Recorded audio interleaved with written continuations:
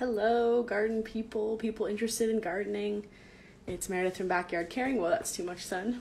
It's really beautiful out, so I'm not going to make this super long, but I am going to make it informative. Got a couple things I want to get done on the live stream. So we're doing tomatoes today, which is awesome. There's about a window starting a couple weeks ago, all the way up into May when you can start tomatoes. They're pretty versatile. Things like cherry tomatoes especially. You can start those all the way up into mid-May if you wanted to, or even June. I've had like little tiny currant tomatoes get started, I'd say naturally on their own in mid-June, and they produce a ton of fruit. So just depends, but if you have a need or want for some really big juicy tomatoes, we want to give them as much time as possible. Also, tomatoes, most of them are indeterminate, which means that they will keep growing all the way through the summer until frost hits them really, or until it gets really cold. So the longer our season, the more tomatoes. I'm going to turn the camera around and show you guys some stuff that I've got going under lights.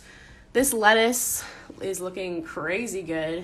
I started it on the live stream a couple of weeks ago in one pot, and then I split up all the little baby lettuce into their own little containers. And to be honest, a lot of them did not look red or nearly this speckled. So I'm really happy with this seed mix.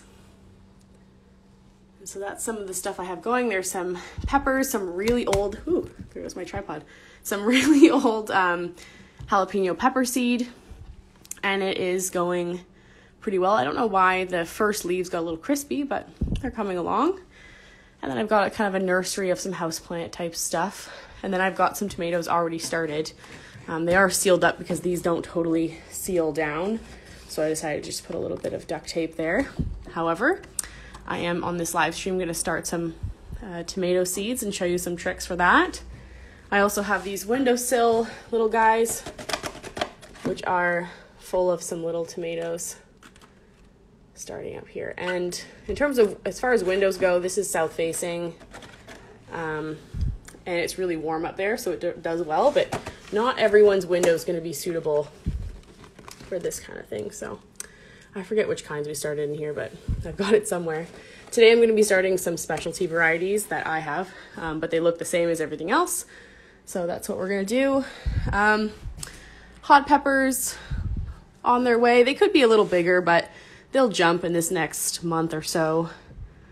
Yeah, so let's get started on some tomato seed stuff. I've got a couple things here on the table, different methods and things like that. Where did I put my drill? There it is. We're gonna need that for today. I'm gonna show you some of the ways that I start them. Here's some fresh seed that I did on my own, and I've got so much. This is more than enough, and if I'm storing them properly, this should last a really long time. One of the biggest questions I get with tomato seeds in the first place is, can you use old seed? How long does the seed last? Tomato seed is pretty incredible, and if it's processed properly, and you can kind of see here that the tomatoes have like a fuzzy outer coating. They're all clean. There's no flesh from the tomato or even skin left over in here, and it's completely dry in a bag, and then that is stored in a cool, dry place until the next year I want to use them. So you can definitely start your own seeds this way. What I do, and I was thinking about doing this on the live stream, I've got an old tomato here that unfortunately fell a couple times, so it's kind of doomed, but nothing goes bad at my house because the chickens can eat it. But you just take a fresh tomato and you're gonna squeeze out that jelly with the seeds into a little jar. I'm not actually gonna do that because whenever I do messy things on the stream, I just have the dirty hands for the whole time. So we're not gonna do that, but after, let's imagine I had the jelly in here. You're gonna add some fresh water and you're gonna let that sit for about a week or two. You can go pretty long actually. And then you're gonna rinse all that water and goo out of here and in like a fine mesh strainer. And all you'll be left with is some wet but fully processed seeds, which I then lay out onto some paper towel or a dishcloth that's specifically for this purpose. And about maybe 12 hours, 24 hours, they're completely dry and I pack them away. So that's how tomato seeds are processed. If you store them in the fridge or a freezer, they could last up to 10 years easily. What I like to do is if the seed is really old and I have a lot, I'll just do a couple extra seeds. So making sure that I have enough plants from what I want. So yeah, if it's newer seed, you probably just have to put 2 seeds in to make at least 1 plant. I usually have 100% germination rate, so I usually just use maybe 2 or 3 seeds maximum and try to save both those plants. I have some interesting kind of dwarf tomatoes and things I want us to try. Secret Seed Cartel, great company. This is a variegated beefsteak style tomato. And the tomatoes are really beautiful. And so I'm going to start some of these. A lot of the time when you buy seeds, you might only get like 20 or maybe 10 or 15. I've tried these a couple of years in a row, so I probably use 6 or 7 seeds. So I want to make sure that I'm, keeping, maybe not going to start tons of these, maybe 3 or 4 seeds. They're a couple years old. This container actually doesn't say how old they are, but it's always good to write that down because I find that, some plant is going to get shoved to the bottom of your seed box and then it's going to be completely useless. A lot of seeds like onion in that family, they don't stay fresh for very long. Tomatoes, 10 years. If you just kept this in a container, airtight somewhere, not even that cold, I would give it, 5 to 6 years. But anything under that, all of these could sprout, especially if you use a little jar just like this that doesn't have any seeds processing in it, but just plain water. And you can soak your seeds for up to 12 hours. I've seen longer. The other thing I've seen people do, now I don't have, maybe I do. Oh, no, I don't have extra bags. But imagine you had a little plastic bag and some paper towel. You could actually sprout those seeds in the paper towel, and before they get too big, you can pluck them out and then plant those in individual containers. I'm going to show you the most basic, easy stuff. If you want some extra help, soak your seeds for at least 10, 12 hours. 6 hours will do it too. Just depends on how long you want to keep track of that. You don't want to leave them for too long because once they've been processed and all that goo is off, they can sprout in water. So if you left them for more than 24 hours, they might sprout in the water and then they would just become mush if you forgot them in there. So depends if you're a more step or a less step type person. So yeah, I've got some extra plant labels that I like to recycle every year. I've got those handy. I've got a brown and a blue Sharpie, as long as you can see it on either a white label or we're gonna see a red cup here. I've got a spray bottle, pepper seeds that we don't need. I've got a bag of vermiculite over here. Some red Solo cups, and that's gonna be my first thing. I also have a recycled container of dish soap, very kind of light, squeezable container that already has this little spouted lid. The little cap part is off, but it broke off. But it's been washed a bunch of times, so it's really just water in here. And this is actually a really great way to delicately water things, I find, and you don't have to spend any money. And then I hide this away in the cupboard, so I don't have all these random things around. But it is really good to recycle this stuff because I've seen seedling waterers for $30 at Lee Valley or other houseware stores. And that just seems a little unnecessary for seedlings, especially when it's just you seeing it. If you have a big operation, get yourself an industrial one. But if you're just at home doing some, that's all you need. A spray bottle that's been never used for anything else except water, unless you think it's really, really, really, really clean. This works really nicely for watering seedlings and seeds because that spray is not going to disperse the seeds in the soil. They're not going to move around. They're not going to get too deep. That's what we don't want. So of course, tomatoes, there's a couple things. There's many ways to do things, obviously, and some things are going to suit you better than others. You could, start them in some small little containers. These are recycled from something. Just make sure that everything you use year to year is cleaned with the kind of like a diluted bleach mixture, like 1 drop to, a couple cups of water, just something really, really light, just to make sure that you've got all this potential bacteria, any kind of fungus that might impede your seedlings' health off of your old pots. However, tomatoes get really big really fast, even indoors, I find. So it's better to start them in a larger container because ultimately you're going to have to transplant them into one. So that kind of brings into focus this other method I have. I saw someone online. Now, I don't know if you can actually see this, but there are little peat pots in here, like Jiffy pots they call them. And it's really just compressed peat moss in like a little compostable skin that you can actually peel off pretty easily, but it keeps it all together. You get them wet and they expand. And I will start maybe 1 to 2 seeds in one of these inside something like this with a label sticking out. I just get a random one. Pearls of Wisdom is a tomato that I used to grow, so there we go. Let's just pretend that it's in there. Then I can do that. Once they've all sprouted, I can observe and see, okay, is there 1, is there 2? And then I'll transplant them into one of these cells, maybe split up. Maybe I'll cull the other one.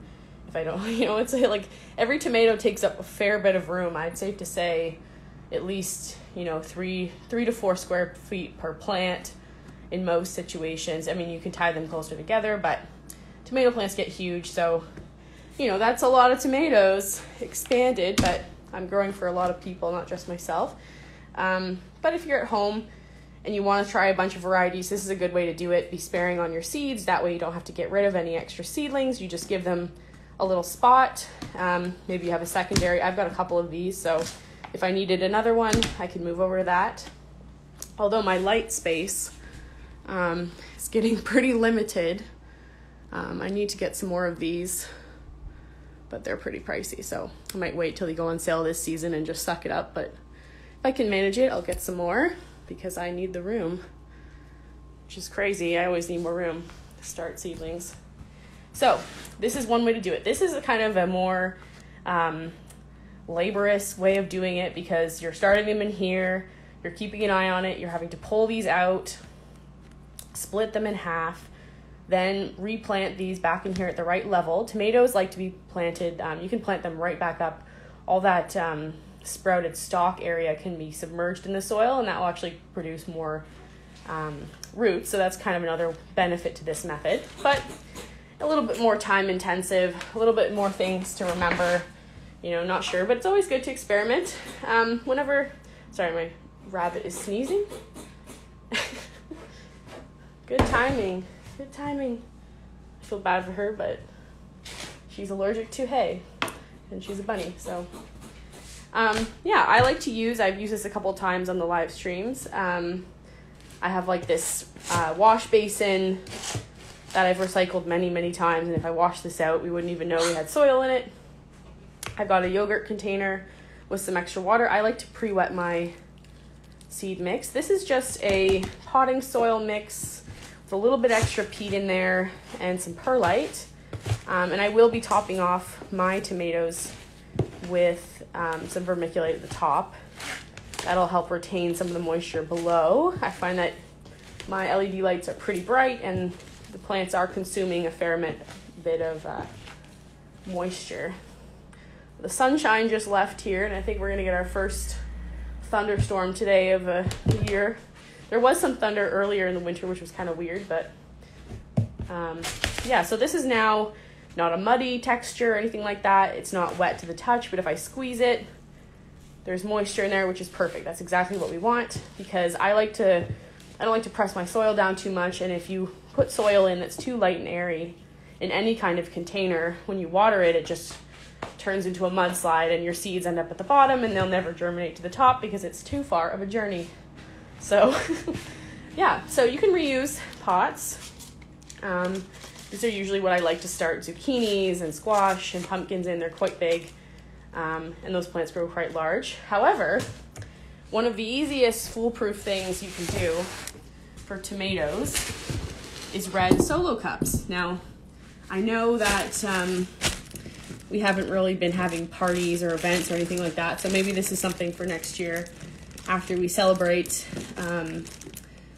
at some point this summer, or you know somebody who has a party or something like that. These were $1.25 for 18, and that 18 is a lot of tomatoes for most people. Ooh. For $1.25, some red Solo cups. We've got some measurements in there, which is pretty handy for this, and I'll show you why in a second. And they're really easy to write on with a Sharpie, so you don't even really need to put a plant label on these guys, because a red Solo cup, you can just write it on the side. And to me, I love color coding things, especially when you have volunteers and different projects going on. So to me, red means tomato. So I could have picked white or blue or anything like that, but I decided to, I'm gonna knock these completely over, red. I'm gonna split these into 3 groups, just so they're not too thick. And what I like, I think I'm only gonna cut one of these, or not cut, but drill. I'm using a drill with a pretty small drill bit. I don't wanna damage the integrity of the actual cup. I'm gonna drill 2 holes, maybe 3, in all of these cups at once. Just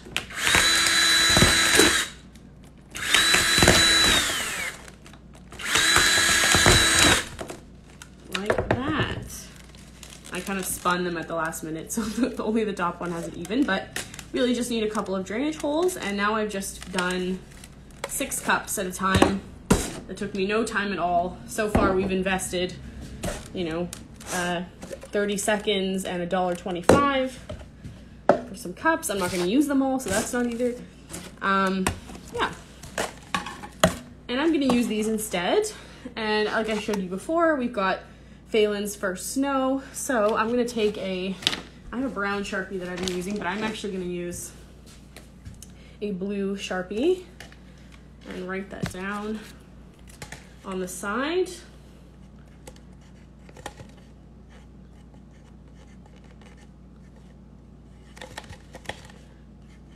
I can put the whole name, and then today is the 24th of the 3rd month, so we've got the date that I started it right there. Now, because tomatoes can tolerate being planted deeper, I'm going to take advantage of that feature that they have, and I'm going to scoop some soil into here about partway up, almost to that top line mark in here, and then plant my seeds on that.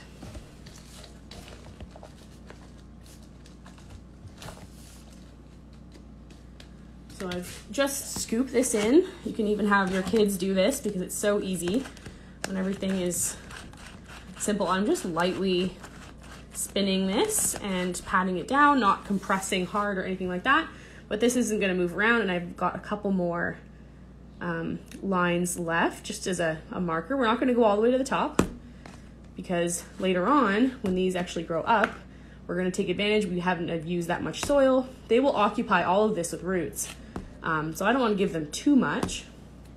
I'm going to take the seeds. I'm going to plant about 4, hoping maybe 5 of these guys, in the hopes that I will get all 5 plants. And then if I spread them around here, as you can see, they're just the light little speckles on here.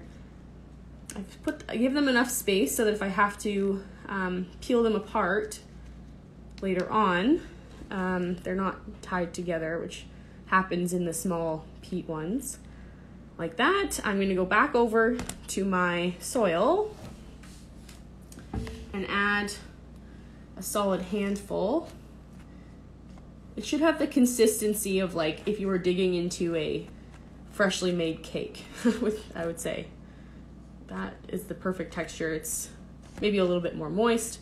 There we go. I'm gonna add, I didn't pack that down hardly at all.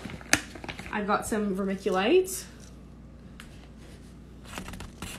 I'm just gonna like dress that on top like so. And because I have this nice little arrangement and I haven't watered it, I'm not gonna go for something like this just yet. I'm gonna use the sprayer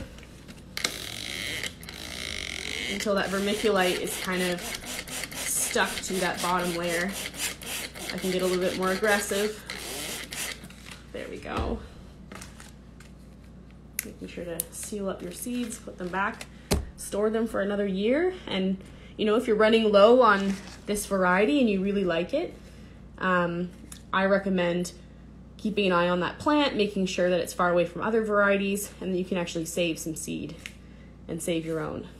So there we go. That is how I like to start my tomatoes. This is nice and light, and so that when I'm ready, and we'll check in on this on a live stream, but when they've started to grow their other leaves in here, by other leaves I mean their secondary leaves, so not just the first sprout, but their second set of leaves or more, I'll be able to tell if they're variegated, and I can separate them really easily by just squeezing this before they come out, tilting it to the side, and transplanting them out. Perfect. There you go. And so this is 5 tomatoes. So if you only want 5 tomatoes, you can just start them in a cup like this. And I have some heat mats. Are they hooked up? They're not hooked up to this level. Actually, maybe I have them over. It's underneath this one. You can't really see it, but there's a heat mat here, right here. That extra warmth is really going to help. So if you can put it somewhere warm, it doesn't actually have to be under any light. You can stick a bit of plastic on top. As long as it's somewhere warm or under some light, there's a heat mat up here as well, then we're ready to go. And it can just hang out there. Additionally, like these ones, this is the method. I'm going to open this up just to show you. But any that I've started in these little peat pellets, they just need to be filled up around with some soil. I might take off that little film if it'll allow me and there's not too many roots. But as you can see here, there's like a stronger one and a weaker one. I might just we might keep the other one. This is a nice variety. But all of these, I started at least 2 seeds in here just to make sure that I got 1. And some of them I got 2, some of them I got nothing yet. That one's freshly up. So there's some action, some no action. We've got at least 1. There's 2 for that one. So these I only started a couple days ago, so we could definitely see more soon. But that is how I do it. I think heat is important. So if you have a fridge, you can always stick them up there. My fridge actually isn't that warm. You're better off going somewhere that's very cozy. These, I think, sets of 2 are pretty inexpensive. I've seen them at lots of different local hardware stores. Heat mats. You can get them at like a pet store for reptiles. Same thing. They might try to sell them for a little bit more. I don't know. But I don't know. The wires under here are driving me nuts, but all the heat mats are kind of temporary, so I like to move them around.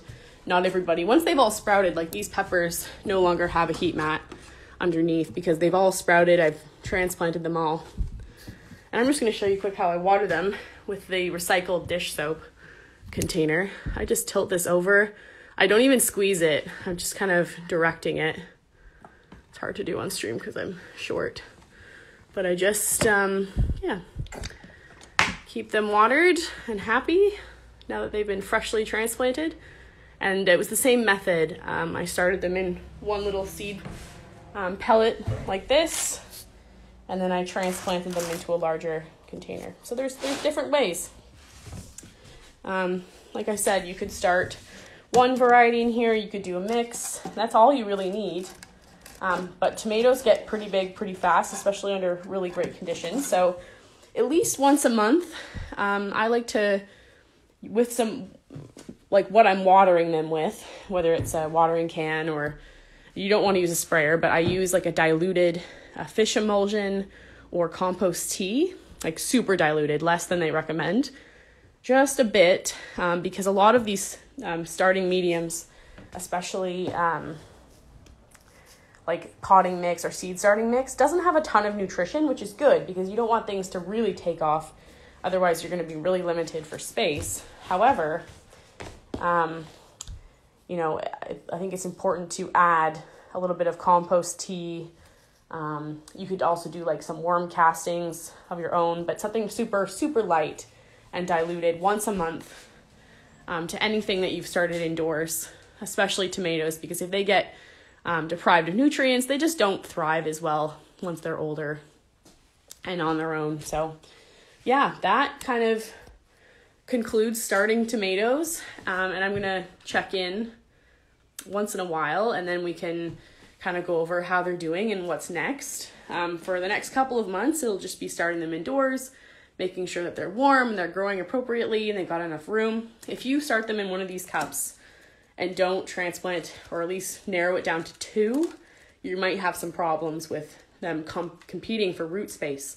I mean, we want really healthy, hardy, root-heavy plants for when we plant in June. Usually our target for this area, which is zone 5, is about June 1st. So yeah, that's the goal. I've got a bunch started over here on my windowsill and a bunch under lights. Let me know which one you try, or what you get up to this year with yours, and we will follow them along. Thank you so much for joining this live stream. And yeah, if you have any questions, comment below, share this video to people who like gardening stuff and want to get to know some more free skills. Every Wednesday, I will be doing that. So see you later, guys. Bye.